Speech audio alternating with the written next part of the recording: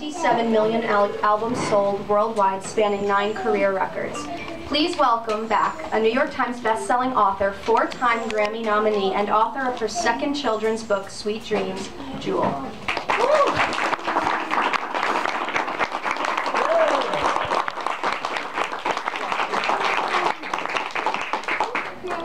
Hi guys, thanks for coming out. I really appreciate it. It's nice to be back. Was anybody here last year by chance? All new people. Glad. Everybody hated the book so much the first time, they didn't come back the second time now. I'm glad to be here. This is my second children's book. It's called Sweet Dreams for You. It's really been fun for me to write these books. Really much just for my son. I just did them as a keepsake. As a lot of you know as parents, when you have a child, it just inspires you with all kinds of new feelings you never knew you were capable of feeling before, and it really made me want to write. Trying to get pregnant and being pregnant were really prolific times for me, and now having him as a 2-year-old, not as much time to write, but I still speak it in. And I wrote this actually several years before I even got pregnant with my son. It was just about imagining what it would be like to have a child, and the idea that I knew instantly that my dream for him was for him to have sweet dreams. And so that's what I based this on. It's about when your child falls asleep, wondering where they're going and wishing you could follow them into their dreams, wondering what blue skies they're seeing. Amy June Bates' illustrations are just beautiful. She really finds such beautiful imagery for following a child into slumber.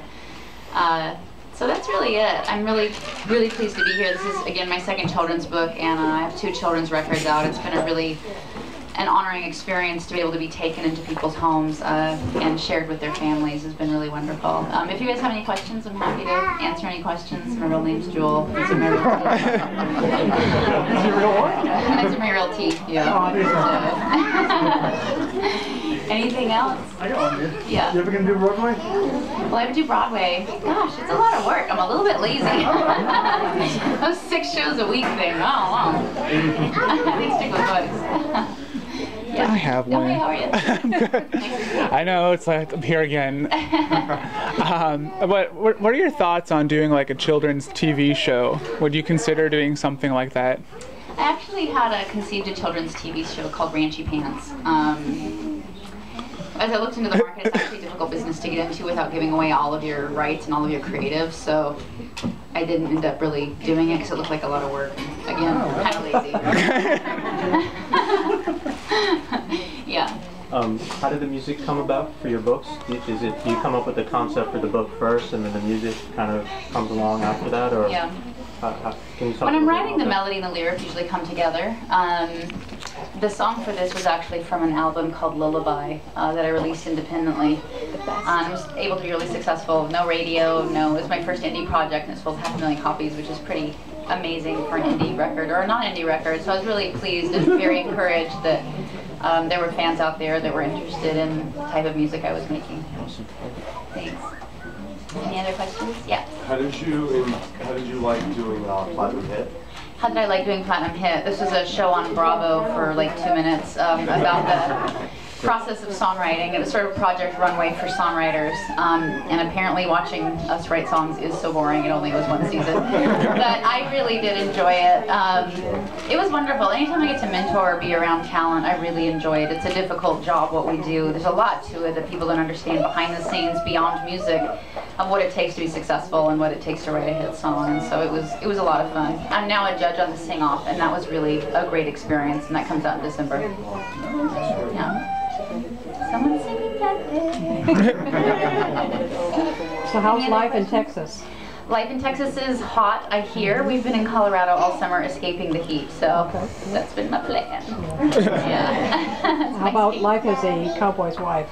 Life as a cowboy's wife is good. It's a good life. I enjoy it. Yeah, I was raised on a ranch, and I think it's a nice thing. My husband is former military, but he always wanted to be a cowboy. So. I think it's probably very similar, is my guess. Yeah, yeah, I would say they're probably similar soldiers in a way. Yeah, very honorable.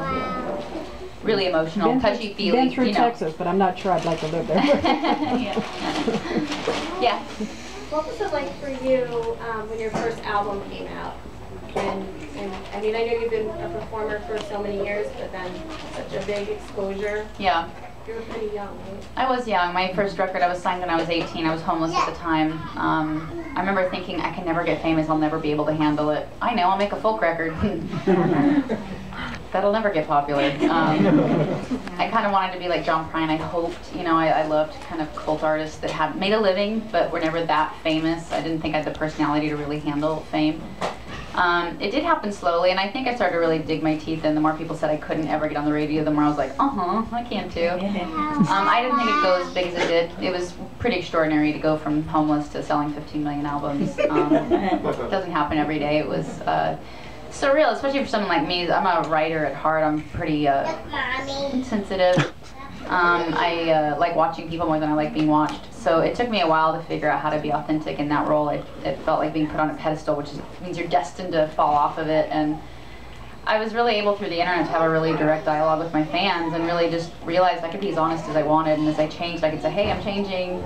I never had to feel fake. My fans have always let me be honest about what I was, and as I grew and changed, and that made me feel like it was doable. I felt like I could live with that if I could have an honest dialogue and be allowed to grow and change, because getting famous at 19, you're going to change so much over the course of your life, so I really owe that to my fans, really. But it was a big adjustment, yeah, for sure. Well, I didn't always handle it the most gracefully. Yeah, I think fans know that about you, they sense that about you, and I think they really appreciate that about thanks. you. I hope so. Yeah. I haven't fooled all these years. It's going good. Any other questions? Yeah.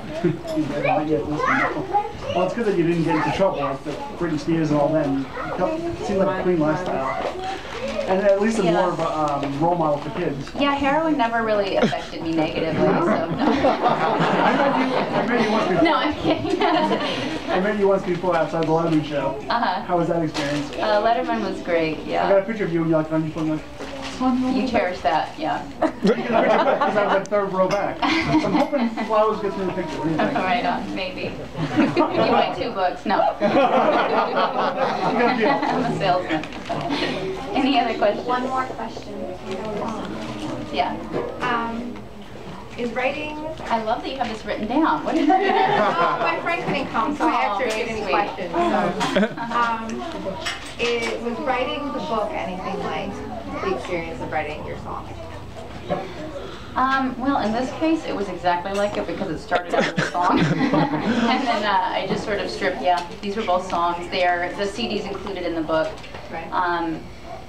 I picked these songs because I felt they worked good as poems. Like when I wrote them out, just in my journal, I thought they worked really good on their own. And actually, I feel like you can hear the lyric better without the melody and the music distracting. So, yeah, these were simple projects in a way for me to do. Amy had the really hard work. All right. I will see you guys to sign some books. Thanks, guys. Thank you, everybody. Once again, we're going to proceed with the signing now. So if you have a letter A, you can line up at the bottom of the kids' stairs. Thank you. Let's go.